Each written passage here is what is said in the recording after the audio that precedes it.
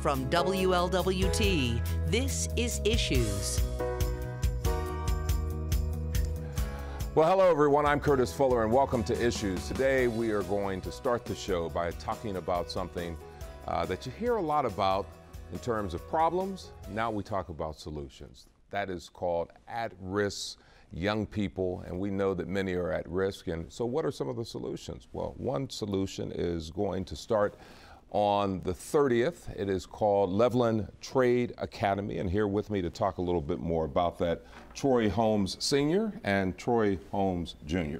And welcome to the program. Thank you, Curtis. Thank you for having us. So let's, just that term, at risk. Some can see it as a negative, some can see it as just targeting the challenge. What do you, when you think at risk, what does that mean? At risk, in my definition, is individuals, children, young teenagers, even young adults that don't have guidance, they don't have any type of mentoring individuals in their lives, so they are particularly depending on the streets to raise them, and they're at risk because the streets are not going to give you what you need in a positive way. And so your solution is to say, well, let's teach them a trade? Yes, sir. All right, talk a little bit about that. Leveland Trade Academy will, first of all, train veterans. We're looking to train veterans to become the instructors. Okay, and in return, these veteran instructors will teach the civilian males and females ages 13 to 27 professional painting, drywall, carpentry, flooring, carpentry, and handyman services. We will also do character development, social awareness, anything that I know that I've learned through childhood versus being in the military. I'm a veteran of the Army and the Air Force. So anything I've learned in those places, something as simple as how to correctly iron your clothes, how to groom yourself correctly, how to tie a tie, those simple things. Whatever I have, I'm going to give away.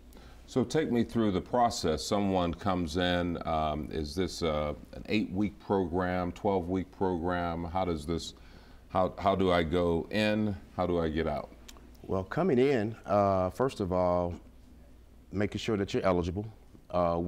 This being a second chance program, we will deal with felons, okay? Non-violent felons for sure. Each felon case is going to be on a case-by-case basis. So if you're a violent felon, we'll see how long ago you committed your crime, and see where you are, and, just see where you've been in the last 5 to 10 years and what you've been doing. Now, when you come in and you get registered and everything and you start to get the criteria, we will teach these trades to you, and painting and carpentry are going to be the longer courses because there's so many things involved. You got interior painting, exterior painting. You have carpentry in reference to rough carpentry, then you have finished carpentry. There's codes that go along with carpentry. So that process there is going to be a little longer. So painting, I've actually put a time frame of 18 months on there before you can get your certification. And carpentry, more like 2 years. Yes. So what will your role be in this, JR? JR. So my biggest thing that I want to do is be someone that's close to them in age that they can relate to and make them feel comfortable and build their confidence as far as where they're going and getting away from where they have been and understand there is a light at the end of the tunnel. Okay. Tell me about your background, some of the things that you've been involved in yourself. Myself, well, I started working when I was 14, cutting grass, of course. Like most of us. Yeah. So I did that, contracting services, started out sweeping, got into heating and air, which wasn't as good or as easy as I thought. So I ended up doing plumbing. So I've worked for a plumbing company for about 5 years now. I've also been a high school varsity baseball coach in the area high school around here. Right. Because so often people will say, hey, people need to go to college, but the reality is not everyone is cut for college. And what we're finding, you go back years ago, the trades were very dominant. Yes. Sort of went by the wayside, and now people are saying, let's bring them back. Yes. I attended the University of Cincinnati Raymond Walters Division many years ago. I didn't hang in there. I joined the military, and I did my time in the Army and Air Force doing Desert Storm. The military is not for everyone. College is not for everyone. But I always knew that because I had a trade, I could always fall back on it. And I've been falling back ever since. But it has kept me self-sufficient, and it has given me ability to eat, you know, and keep shelter. And I am living proof that this program will work because of the number of years that I've stayed into contracting and working on commercial and residential properties for different companies and different owners. And again, the reality is that this is not just a feel good. This is, you're actually trying to get them their certification, right? Yes, sir. Because that's important. I mean, Yes, just saying we're going to take care of at-risk people, and after 12 months they'll be feeling better and sounding better. Right. Ultimately, the certification is key. Yes. The certification is key. We will have our specs mandated off of the local unions, the painting union, drywall unions, the carpentry unions. There's specified 144 hours of on-site hands-on training versus 160 hours of classroom instruction. So whatever the local unions' mandates are, that's what we're going to base our certifications on. And also, once an individual has gotten the criteria, get their certification, if they choose to open up their own business, we have an entrepreneurship program after the actual training, to where they can come out and be self-sufficient and run their own business. Talk about some of the support you're getting, partnering with various groups.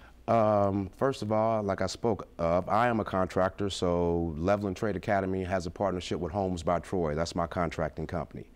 Also with the Veterans Workforce Development, which is located Ohio Means Jobs. Habitat for Humanity, people working cooperatively, Easter Seals, and Rescue Temple Church of God in Christ. Those are the partnerships that we have. Also with the Juvenile Diversion, we have a support ship with the Juvenile Diversion Department over on Auburn Avenue with the juvenile, I'd say, children. Yeah, okay, Yes, I understand. And so just a couple other quick questions. You will be based at the Sentinel facility, Sentinel Police Association headquarters, which is over on Central Parkway. So how does one get in contact with you? If I'm interested in this, or if I know someone that this would be appropriate for, either one of you could.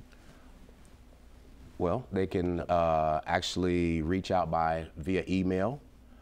The email address is levtrades2learn. That's LEVTRADES, the number 2, and the word learn, LEARN, at mail.com. Or they can call the school, and the number is area code 513-903-8457.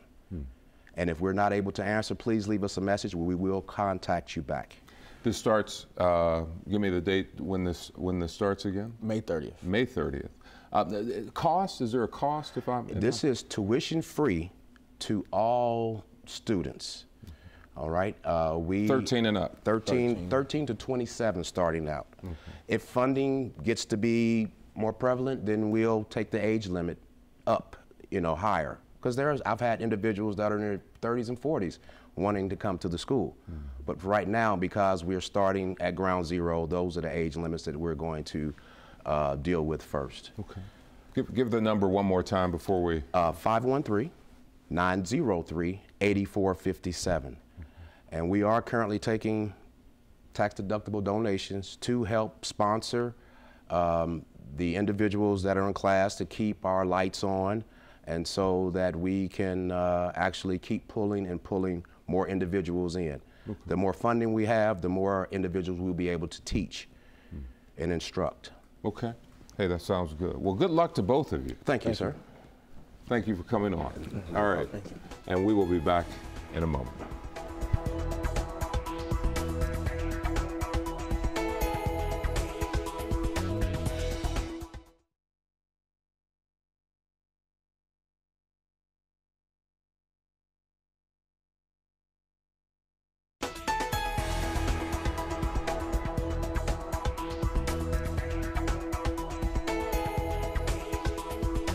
Welcome back, everyone. I'm Courtis Fuller. We are going to shift gears now and talk about an exhibit that is coming to the area. Actually, today, as you watch this, the exhibit will be there today. It's called Victory of the Spirit. And with me to talk a little bit about that, Jimmy Bolden and also Rabbi A.B. Ingber. First of all, welcome to the program. Thank you, Courtis. Delight to be here. Thank you. So, you know, when you told me about this, I immediately said, well, we have to tell people about this. It is called Victory of the Spirit, but Nevo Afek, is that correct? That's correct. Is the artist. That being said, that's just the start of it. The artist is blind. Tell me a little bit about why don't you start by telling me a little bit about this exhibit? Well, this is going to be a very special exhibit. It's an international exhibit. This is what we're considering it. And this young man is legally blind and also on the autism spectrum. And his work is absolutely amazing, absolutely amazing. And we at Art Beyond Boundaries had the good fortune of having it brought to us by my dear friend and steering committee member, Rabbi A.B. Ingber. I was just amazed when I heard this story. But tell me a little bit more about the artist. So this young man, Nevo Afek, is now 19 years old.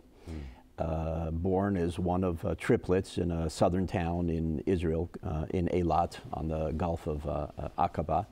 And early on in his life, he was diagnosed to be on the autism spectrum, highly functioning, but on the autism spectrum. And then around the age of 12, developed an illness that left him legally blind. And so he had seen the world, had, in a sense, encountered the world in his own way. And a few years after that, he announced that he wanted to start painting. Legally blind, on the autism spectrum, and he says he wants to paint. The beauty of his family, the beauty of the support in the community around him is, if that's what he wants to do, let's let him express himself in that way. And so he came to become quite accomplished as a painter. And the beauty, really, of him being here is that on this past Thursday, he opened an exhibit at the United Nations. And through mutual friends, I said, you know what, if he can be at the United Nations, then he deserves to be at Art Beyond Boundaries here in Cincinnati. I mean, just the story itself speaks volumes about how Art Beyond Boundaries, I mean, how perfect for your location, because it says there are no boundaries. Well, this is one of those almost once in a lifetime opportunities to, well, as you know, the world in which we live is a scary place these days. And we're hoping that by doing this kind of an exhibit, we can make a small contribution to turning the needle back toward this center. And as Jimmy likes to say, and of course I'm so proud to serve on the board of the gallery, the issue is not disabilities, the issue is abilities. At age 19, I was wondering if I had a date on Saturday night. That was the sum total probably of my life. And here's a young man who's exhibited the United Nations and then here in Cincinnati, Ohio. So it's the gifts we each can bring. And the sooner we recognize that, I think the better we will be as a society. Yeah, absolutely. I mean, and I was thinking as you were coming on here, so much dysfunction going on in the world, so many things that separate us. I was hearing the reports now, anti-Semitic things occurring in parts of the world. I mean, we continue to hear about what the divide instead of what brings us together. And what better thing than art? When you think about it, if really to a person of faith, we're created in the image of God, then God looks like Nevo Afek. I mean, that's just the corollary of that expression. You can't say Nevo Afek was created in the image of God, but God looks different than that. Then God must look like that. And the characteristics and the resonance of God in our lives does not have to be through this Western image of what perfection is. That excluded really the three of us. But rather that it has to be an encompassing image. And when a person can literally touch me, touch the people who will come this afternoon in an artistic way, and he can't even see the totality of his canvas. When he paints 2 inches from that canvas. He cannot see the totality of his image. I'm going to take a break, then we'll come back. We'll give some of the specifics on time and the specific location in just a minute. Back in a minute.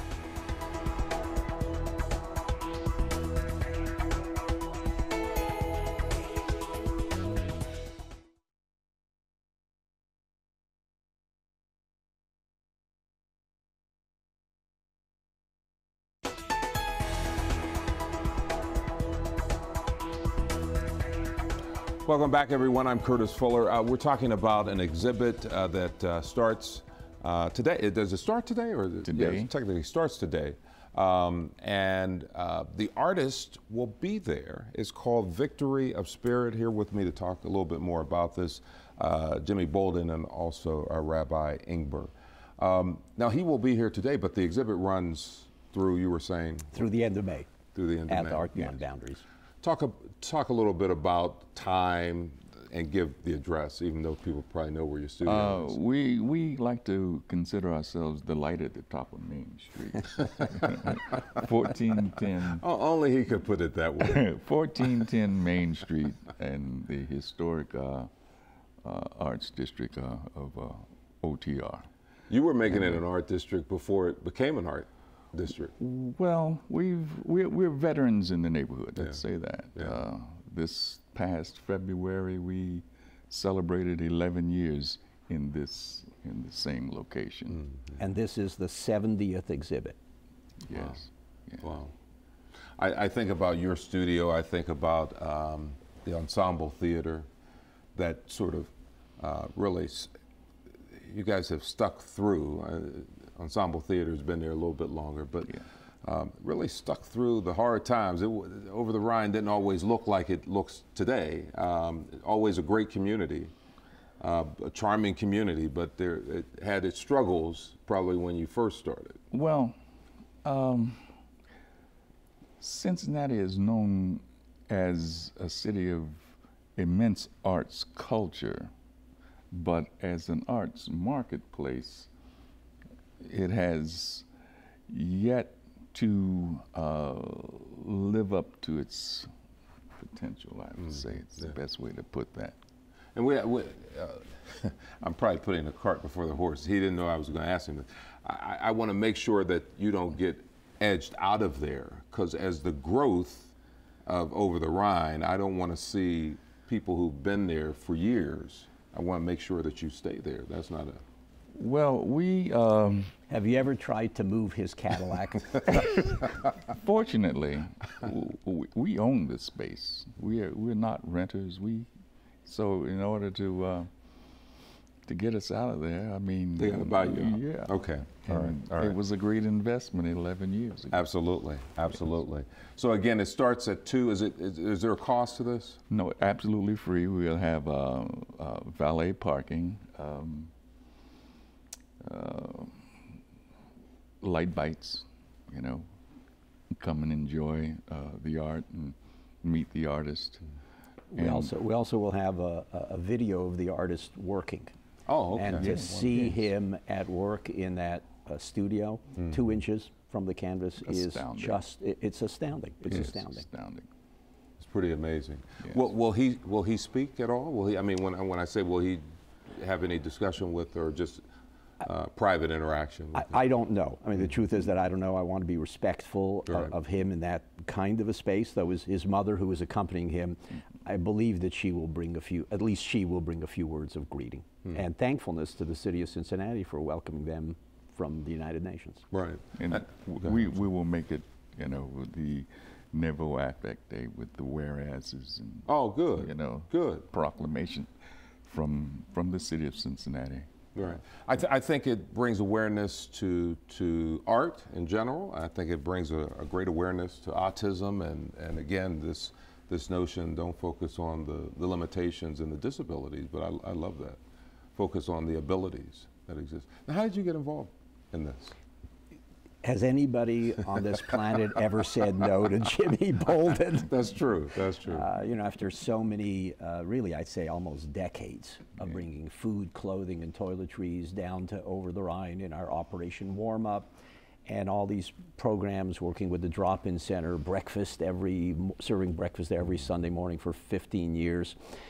To be asked to come back to Over the Rhine to bring art to the community, oh my God, what a tremendous gift for me. I'm really delighted. Yeah, and people should know, you're a photographer, you're a great photographer. Well, thank you. Yeah. Do you still do a lot of photography now? As much as I can. Photography, I eat, breathe, think, sleep photography. I've been fortunate enough to make a living, you know, as a photographer, and it's something that I would do if I didn't get paid for it. Are you old school, or do you like the new technology? I mean, it makes it easier, but it's the old school is the art of photography. I still have a dark room in my basement. You know, yeah. It'll always be there. Yeah, yeah. All right, so Victory of the Spirit will be today at beginning at 2 o'clock. It's free. What an exciting opportunity to come on out and to Over the Rhine. I'm going to stop by. Look forward to stopping by and seeing the exhibit. Thank you, Courtis. Thank you. It's always good to see you. We're going to take a break and we'll be right back.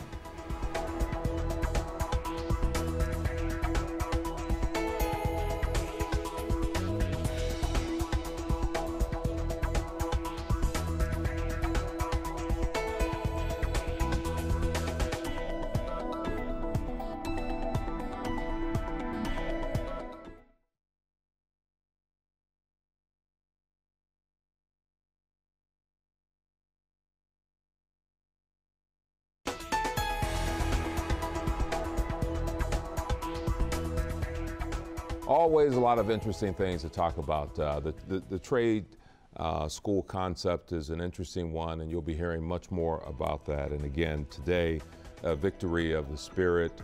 Be sure to, if you have a chance, check it out 2 to 5 o'clock at Art Beyond Boundaries and Over the Rhine. I'm Courtis Fuller. Have a nice day.